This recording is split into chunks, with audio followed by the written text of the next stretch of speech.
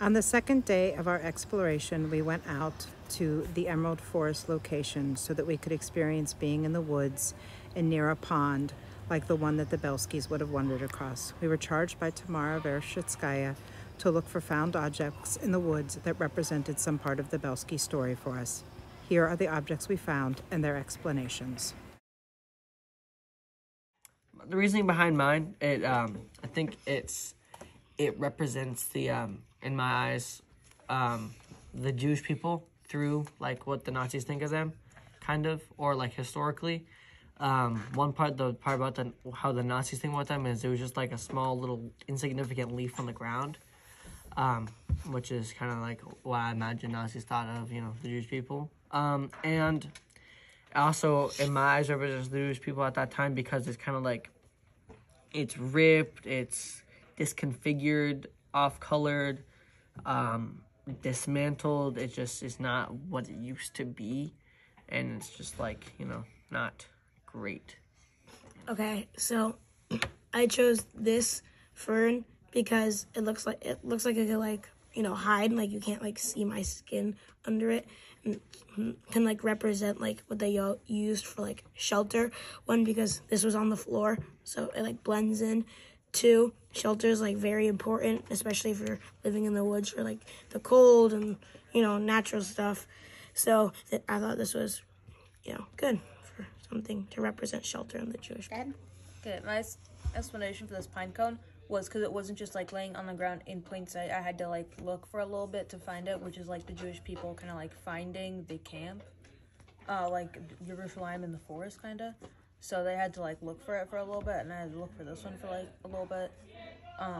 So there's that, and it also just is like green, like the trees of the forest, and it has brown like dirt. Imagine, trust me, this was a lot prettier when it was like in the sunlight. But I imagine this like, they didn't have a lot to work with, and I imagine that they had a lot of time, so they could make everything look really pretty. And so I imagine this, like, outside of their house, or there's, like, Zemblancas, just, like, this out, like, welcoming everyone who, like, was just coming in because they, like, welcomed everyone. Okay, so I picked this rock for two reasons. The first is that it's pretty flat on this side, and that's, like, humans being there because that's not very, like, natural and stuff. And it's the representation that, like, the Jews were doing what they could, and they were still making an impact on the world and their lives, even though the Nazis thought less of them. And then the second reason I chose this rock is because this could be used in, like, a fire to either, like, be around the fire to keep it in place, or in the fire, or you can, like, use it to get some sparks, which would have been really important because heat is one of the big issues and things if you don't have it in the forest. Okay. This is going to be a little bit of a repeat. I took this bark off of a tree because I had the same idea as Zev, as taking one piece off of the tree seems insignificant, but it's not. It can still make a mess. I have like a dead flower, but it's like not completely dead. It's still pretty, and it still smells like a flower, and it's like still pretty even though it's like falling apart. And I think that kind of represents the Jewish people, because even though they were smaller, they were a smaller community than they had been, and they were kind of falling apart. They were still they were still able to find like beauty and like sing songs in the forest and stuff, so they were still able to find beauty and like the everyday life, which was, I mean, not every day, it was like a lot worse than every day, but it was still able to what became their everyday life. Yeah. This little pine cone represents two things: the Jewish people and the forest. The Jewish people because this is tiny, falling apart, and kind of messed up. That kind of is how the Jewish people were back then, and kind of still right now, but less so. But and it represents the forest because there were quite a few of these, like quite a lot of these in that forest. And yeah. So this is a small leaf from a skunk cabbage plant. I really would have liked to have brought home a big leaf, but I didn't want to take the whole plant apart. And I thought that it could represent kind of the shelter arching over the people who came to the Bielski Partisans, both the physical shelter of their homes and then just the shelter of the woods. And so I really wanted a bigger one to kind of show the space that was safe.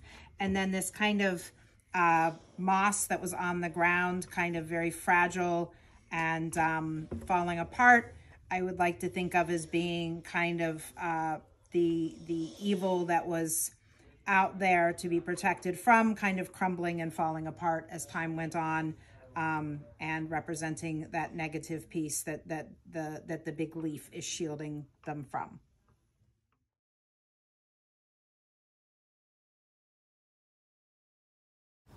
After sharing what each item meant to us, we as a group worked together to make a composite of these items to represent part of the story of the Bielskis.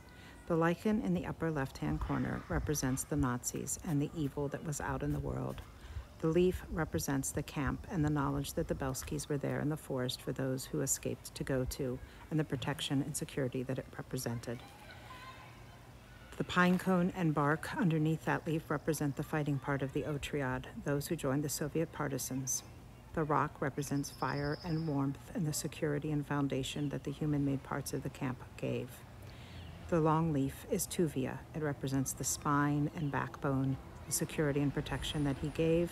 Its fragile nature represents that he was also human and had his own challenges. The pine cone above it represents the Jews that came to them from camps and ghettos and hiding in the woods. The flower represents the hope and desire for them to return to their previous state, that they were still there, wilted, but able to return to beauty. The long fern leaf above them represents the shelter that the Zemlankas and other parts of the forest gave them so that they could hide. And the fern underneath that represents their desire to have beauty in their life and to represent the silver linings and positive things that were around them despite their dire situation, the friendship and dancing and love that they found in safety there in the woods.